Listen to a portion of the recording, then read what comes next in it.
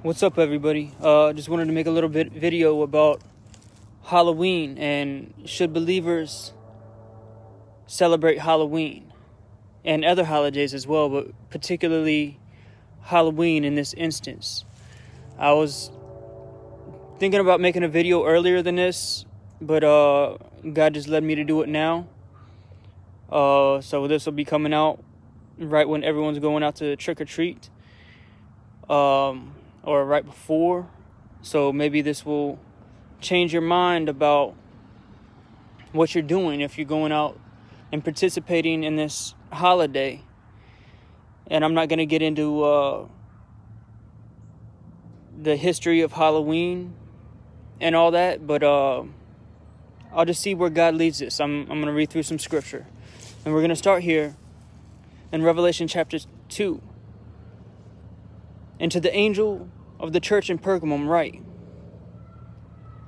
the one who has the sharp two-edged sword is the word of God, says this: I know where you dwell, where Satan's throne is, and you hold firmly to my name, and did not deny my faith even in the days of Antipas, my witness, my faithful one, who was killed among you, where Satan dwells.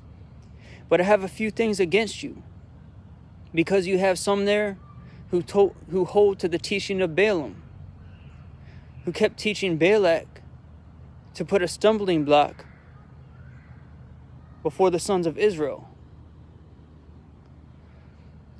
to eat things sacrificed to idols, and to commit sexual immorality.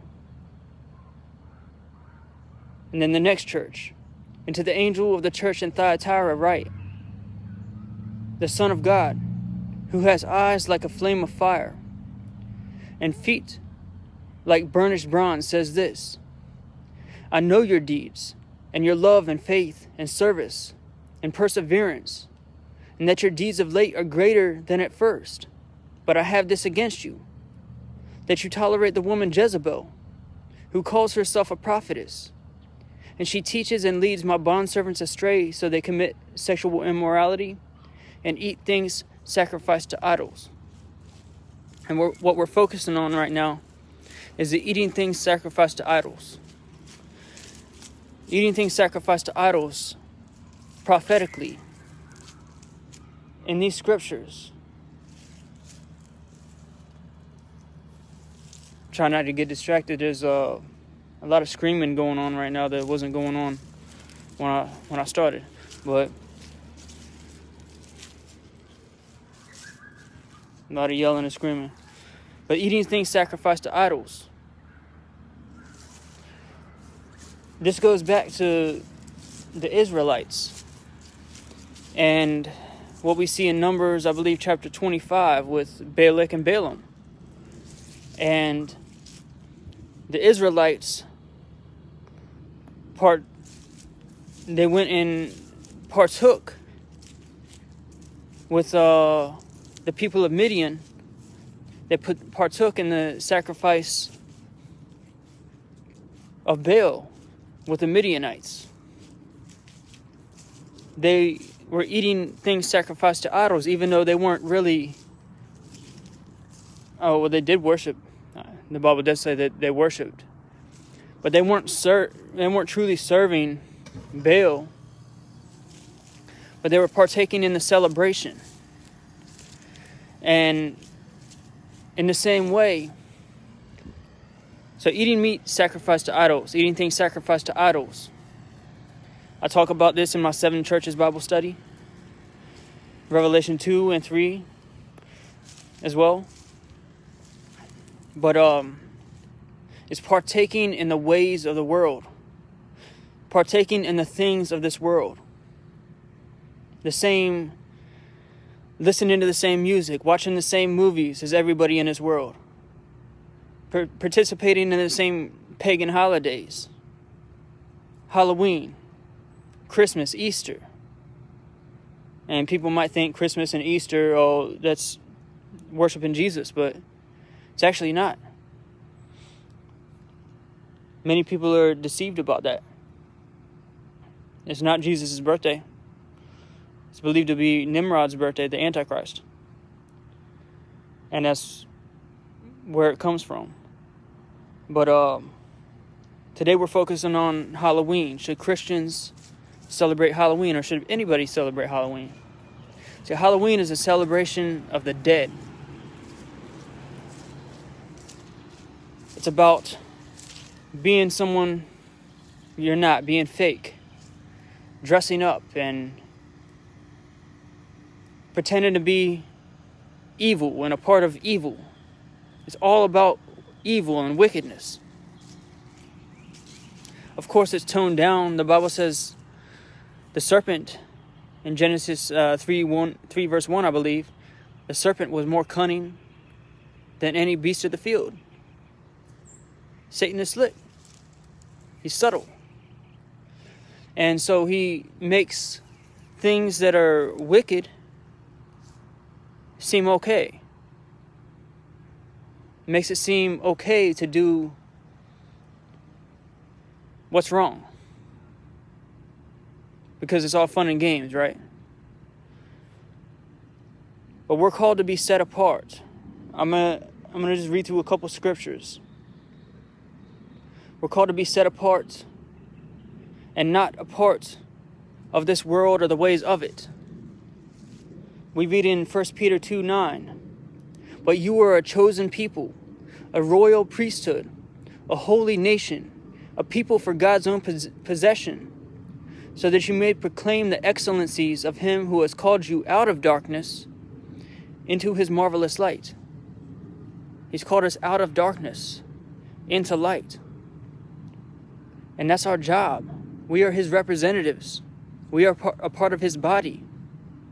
We're not supposed to partake in any type of darkness, any type of wickedness. We're supposed to be shining his light, not dwelling in darkness. And we read in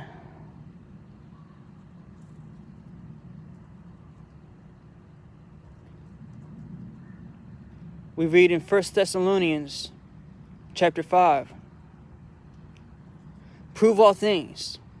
Hold fast that which is good. Abstain from all appearance of evil. And the very God of peace sanctify you wholly. And I pray, God, your whole spirit and soul and body be preserved blameless under the coming of our Lord Jesus Christ. Abstain from all appearance of evil. And some other translations some other translations read it different, because the word for appearance is the Hebrew word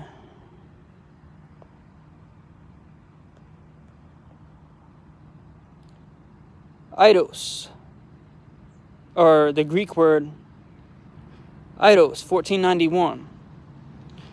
And the definition is appearance, fashion, shape, sight, or form. Any form of evil. We're to abstain from all forms of evil, all appearance of evil. We shouldn't be partaking in anything not of God. That includes the music we listen to. That includes the movies we watch. And that includes the holidays we celebrate. See, there's a lot of believers that are caught up in these holidays. But we're called to be set apart and serve God. A lot of believers are caught up in Halloween and spend so much time focusing on Halloween, decorating, buying, and the same with Christmas, decorating, buying stuff, buying presents, or in that case, but in the case of Halloween, buying candy, buying costumes. Usually dressing up is something not of God. And we shouldn't be partaking in any of this stuff. As believers, we shouldn't be participating in any of this. we read in 1 John chapter 2, do not love the world, nor the things in the world. If anyone loves the world, the love of the Father is not in him. For all that is in the world, the lust of the flesh and the lust of the eyes and the boastful pride of life, is not from the Father, but is from the world. The world is passing away, and also its lusts. But the one who does the will of God will live forever. We need to be doing God's will in everything. He calls us to be set apart. See, the Hebrew word for holy is kodesh, which means set apart. Set apart from the world and the ways of the world, the things of the world. Set apart and special to God. As we read in 2 Peter, in 1 Peter chapter 2, we're a royal, chosen people, a royal priesthood. We're to be set apart, special for God, abiding in Him, following Him and His ways, not the ways of the world. The Bible says the whole world lies in the hands of the wicked one. Satan has dominion here. Not ultimate dominion. God is in control of everything. But he has given Satan reign here to rule this current world until the kingdom of God comes. Until Jesus comes, until the judgment comes. Satan is given reign here to be able to tempt people, to be able to battle us. And our battle against them makes us stronger.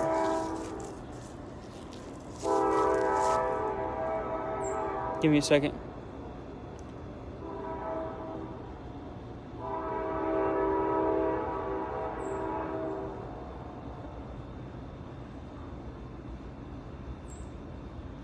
The trials and tribulations that we go through make us stronger.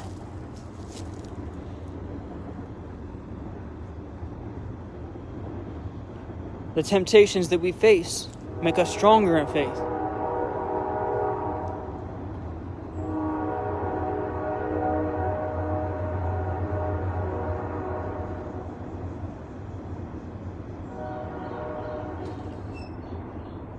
We read in John, actually, let me go over to Romans chapter 12, verse 2. And do not be conformed to this world.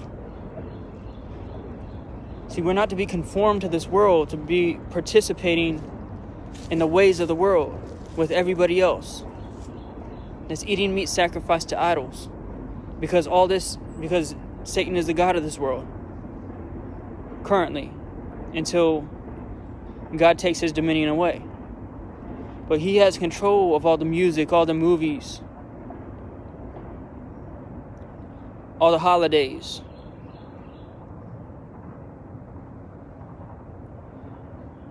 And do not be conformed to this world, but be transformed by the renewing of your mind, so that you may prove what the will of God is, that which is good and acceptable and perfect.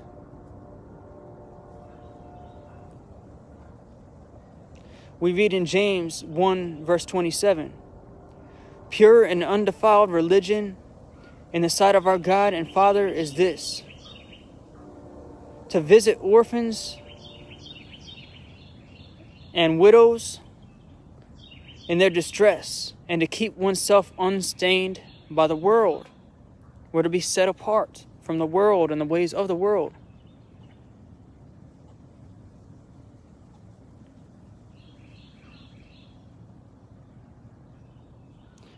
And I just accidentally closed one of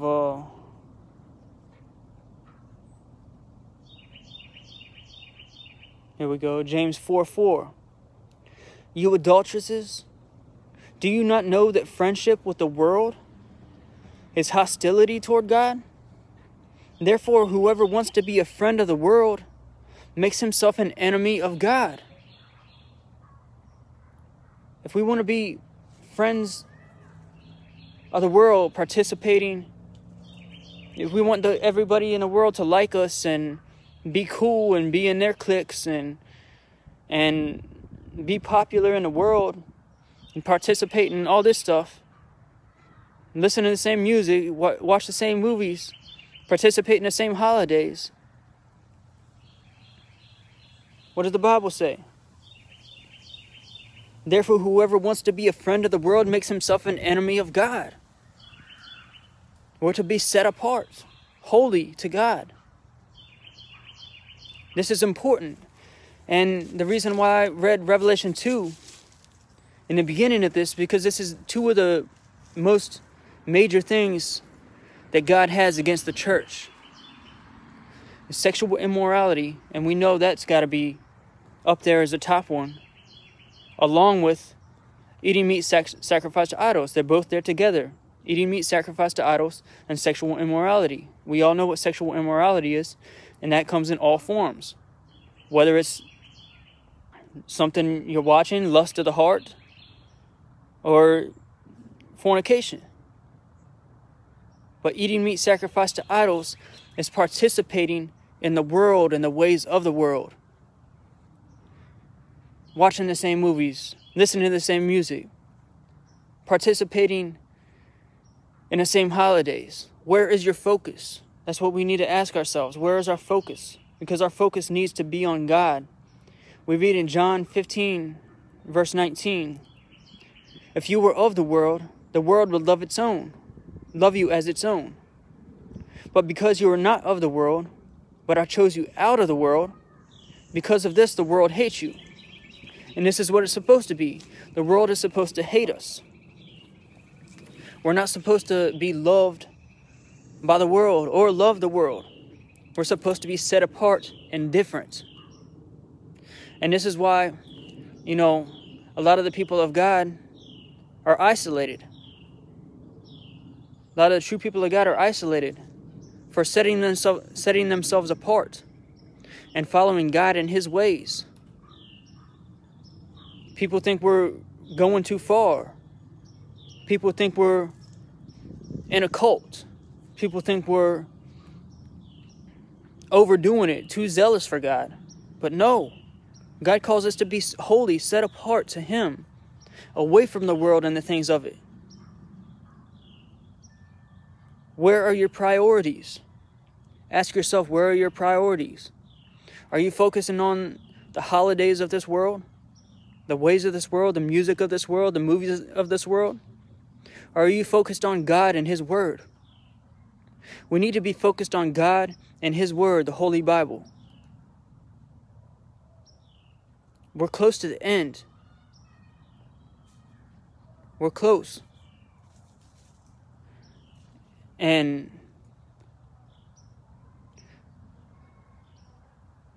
would you be ready if you're celebrating Halloween? If you're celebrating Halloween tonight, what kind of look would you have on your face if Jesus showed up? If He came on the clouds and you're celebrating Halloween? Forget this world and the things of it. Drop it. Forget it.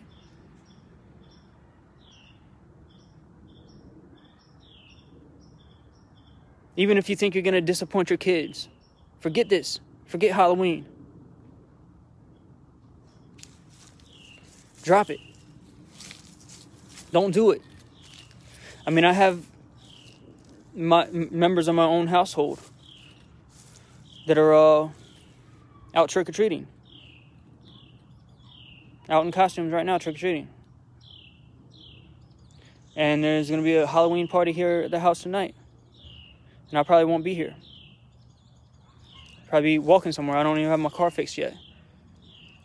Probably be walking somewhere. Or just chilling outside. I don't want to be a part of any of this. We're supposed to be set apart. And I don't care if my family thinks I'm weird or thinks I'm crazy for the different stuff I talk about, for the way how fervent I am for the Word of God, for the stuff I talk about regarding the gang stalking. I know my family thinks I'm crazy. I know people think I'm crazy.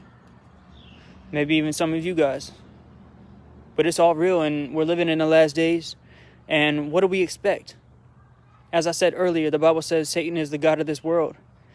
The Bible says the whole world lies in the hands of the wicked one, meaning he has control of the governments. He has control of the military. So it's no surprise that he would have control of planes flying over top, that he would have control of trains riding by every time I do a video, because there aren't that many trains that come by here. But it's almost every video recently there's been a train come by. But let's be set apart, brothers and sisters. And my true brothers and sisters in the faith, if you have the Holy Spirit in you, if you have the Ruach HaKodesh, the Holy Spirit, like I said earlier, Kodesh is holy. Ha means the. HaKodesh is the, or the Holy Spirit, Ruach. If you have the Ruach HaKodesh, the Holy Spirit in you, we have power over the enemy. We have power over unclean spirits. We have the ability to cast out and command unclean spirits, to leave people,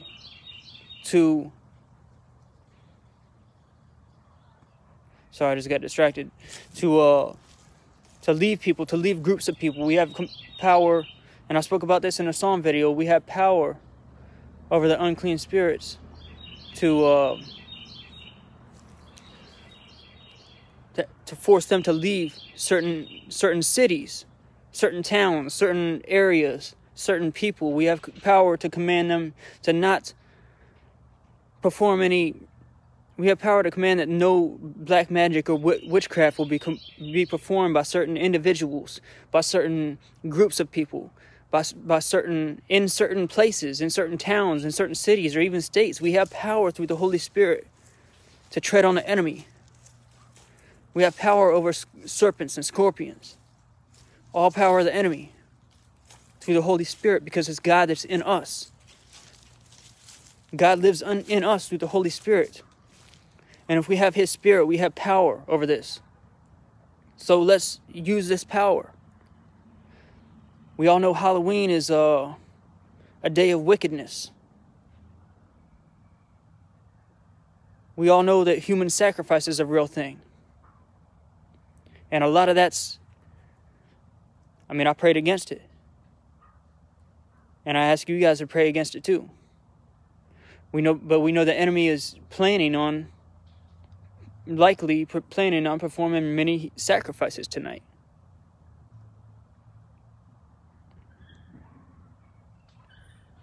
But we have power over the enemy. We have power over the unclean spirits. So let's pray against this stuff. Let's pray against this wickedness. Let's pray against I ask anybody watching this, any of my true brothers and sisters watching this, to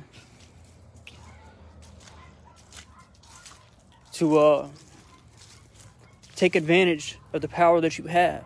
Take advantage of the Holy Spirit in you to do God's will. Take advantage of our prayers. Some only come out through prayer and fasting.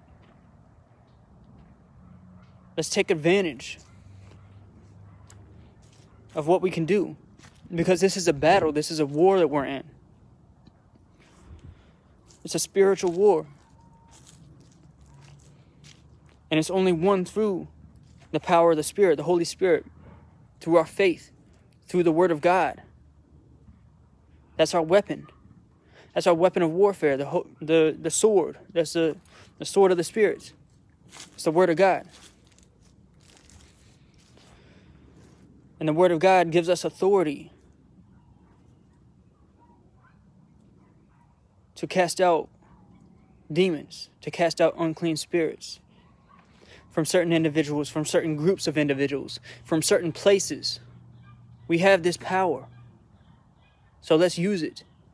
This is our real war. Paul said our battle is not against flesh and blood, but against principalities and powers and rulers of darkness in high places. So let's fight this war. We're in a battle. We're in a war. Let's fight it.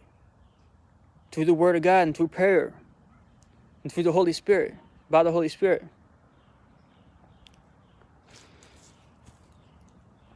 So I just ask you guys to be in prayer with me today.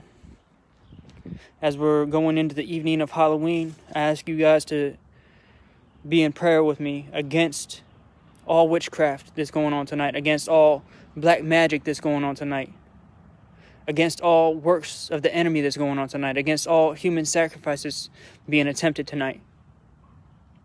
Let's pray against this stuff. Let's command against this stuff. Through the name of Jesus Christ, Yeshua HaMashiach. There's power in the blood. If we have the Holy Spirit, we have power to do this. And it can be done either way. Through prayer or through the Holy Spirit in us. And I do both ways. You know, I command certain things and I pray for certain things. But let's do this. We're in a war. And let's fight it. So at the end of the day, this whole world is a battle of good versus evil. Choose which side you're going to be on. And the only way to be on the real side, the true side, the good side, is through faith in Jesus Christ. It's the only way to receive the Holy Spirit. It's the only way to eternal life. Because all of us are sinners. God requires perfection in order to enter His kingdom. But all of us are sinners. None of us are perfect. So we can't earn our way to heaven. But Jesus was perfect. He lived a perfect life. Committed no sin. It's through faith in Him and what He did on the cross that we can receive His perfection. We receive His righteousness. Eternal life. We have our sins wiped away and receive eternal life through faith in Him because we can't earn it on our own. So give your life to Jesus Christ today. We're living in the last days. Give your life to Jesus, He'll give you the Holy Spirit, and you have this power as well. And it's not about the power. It's about being saved and having a relationship with the living God. But the Holy Spirit is God. That's the Spirit of God. And if God lives in you, we're temples. Our bodies are temples. If God lives in you, then you have power to tread on the enemy. You have power over unclean spirits, demons. So pray with me, brothers and sisters. Pray with me. Command with me. Let's use our authority in the name of Jesus. Let's use our authority in His realm.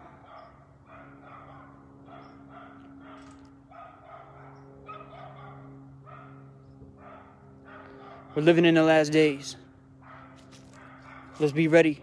Let's overcome.